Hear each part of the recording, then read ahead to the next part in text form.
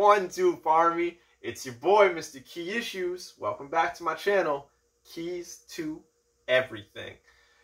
Alright, so today we're going to be talking about High Republic. Yes, that hot Star Wars book that just dropped not too long ago. Everybody and their mom scrambled to go pick this up. And for good reason. There's a lot of Star Wars fans that pick this up knowing exactly what they're getting into or what they could potentially be getting into. But there's also a lot of people out there that pick this book up not knowing exactly what they bought. And that's cool, because today, I'm going to let y'all know. You had a fear of missing out. You picked up Star Wars The High Republic. Brand new Marvel comic book set in an era that has been untouched by Disney or Marvel. Exciting, right?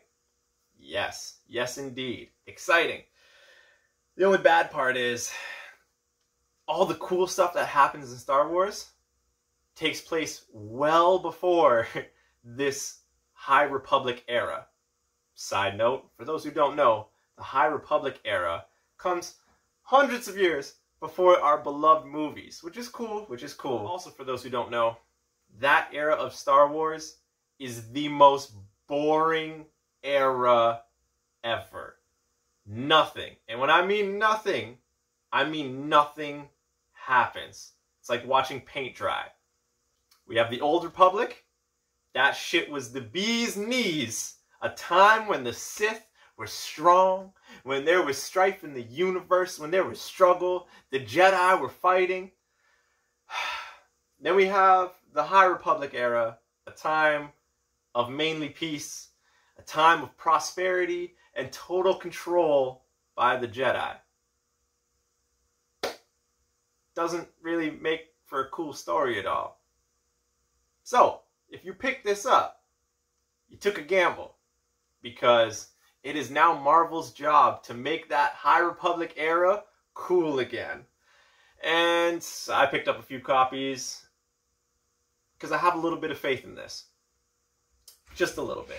All my comic book fans and collectors that aren't a fan of Star Wars, this is a key issue, undoubtedly. We got many first appearances. We have a series set in an untouched era by Marvel, which is pretty cool. However, the true winners of this series will most likely be those collectors and those who have key issues from the Old Republic. You see, without the Old Republic, the Jedi and their prosperity would not exist in the High Republic. For instance, this series will probably make a few references to the past. Let's be real, there's going to be one new young Jedi that's going to roll up on Yoda and ask, how come there's no Sith in the universe? How come there's so few? And Yoda's ultimately going to have to explain, hey, there was a Darth Bane who made a rule of 2, which means that there can only be one Sith Master and one Sith Apprentice, and that happened in the Old Republic era. So as soon as this series references something like that, those collectors are definitely going to reap the benefits, as all the hype and all the heat from that one small little reference is going to make their books skyrocket. So if you have those issues, be prepared for a few spikes in the comic book market.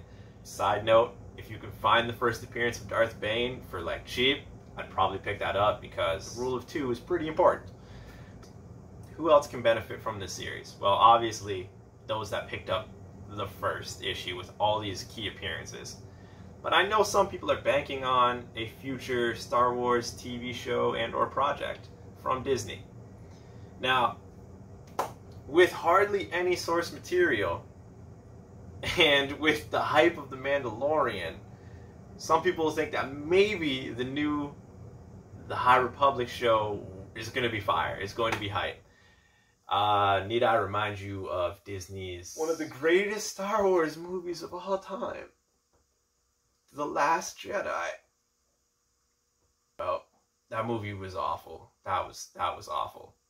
Unfortunately, that's just one example of Disney just trying to go off on their own and ultimately kind of failing in the Star Wars universe.